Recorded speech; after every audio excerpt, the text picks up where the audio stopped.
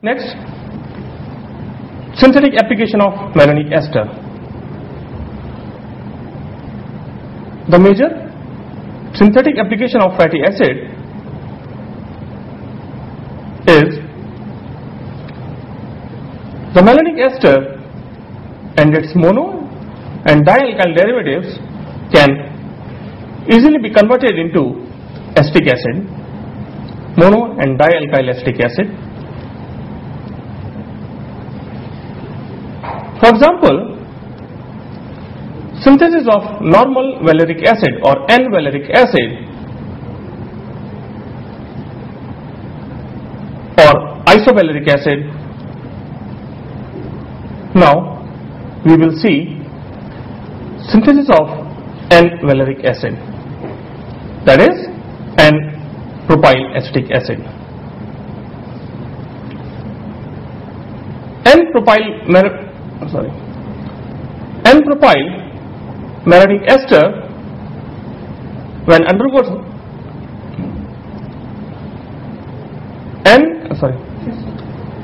N-propyl malonic ester when undergoes hydrolysis,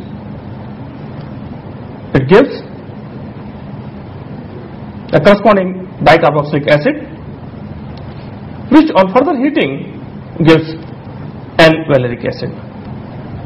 Next, synthesis of isovaleric acid or isopropyl acetic acid. Isopropyl malonic ester when heated gives a dicarboxylic acid, which on further heating gives isovaleric acid. Next synthesis is synthesis of active valeric acid, that is ethyl methyl acetic acid.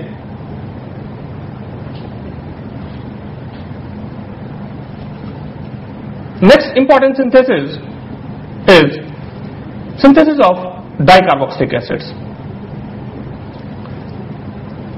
Succinic acid can be prepared by treating two molecules of monosodium malonic ester with iodine or hydrolyzing the tetracarboxylic ester and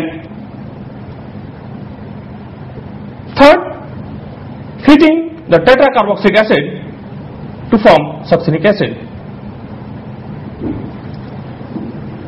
Dicarboxylic acids can also be prepared by treating sodium malonic ester with appropriate chloroesters followed by hydrolysis and decarboxylation.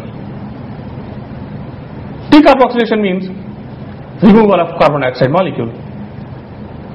Higher dicarboxylic acids can be prepared by treating alpha omega dihalides in place of iodine with monosodio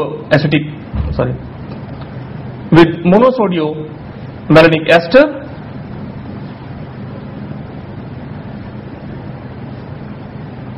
Thus, butyric acid can be synthesized from methylene iodide, while adipic acid from 1,2-dihalogenoethane, that is ethylene bromide.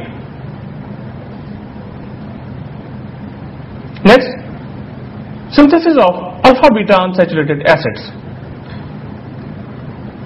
Like acetoacetic ester, malonic ester condenses with aldehydes in presence of organic base such as pyridine to form a product which on further hydrolysis and followed by heating gives alpha beta unsaturated acid.